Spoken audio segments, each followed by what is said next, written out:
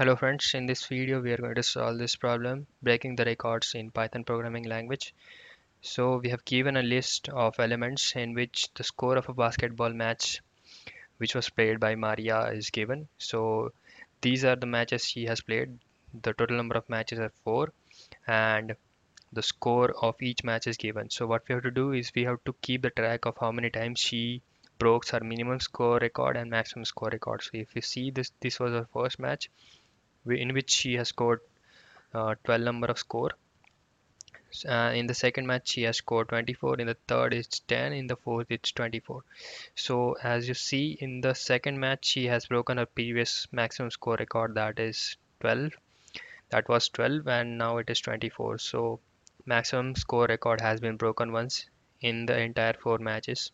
So as this was 24 and this was also 24, that is second and fourth match. So it will be kept as a neutral and it will not be counted as it was broken a record. So if this was 25, then the record was broken twice. But as both the numbers are same, so record has been broken only once. So if you see, the first match was having a score of 12, but in the third match the score was decreased to 10. So minimum score has also been broken once. So the total number of scores, that is maximum score, was broken is once and minimum score broken is also once, so we have to return 1 and 1.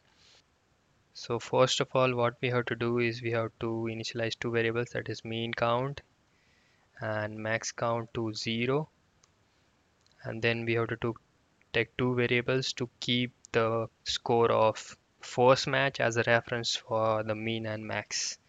So that will be equal to mini, keeping the score of the first match in max and mini, and we'll run a for loop on this scores list, and then we'll check if the current element is lesser than the element mini.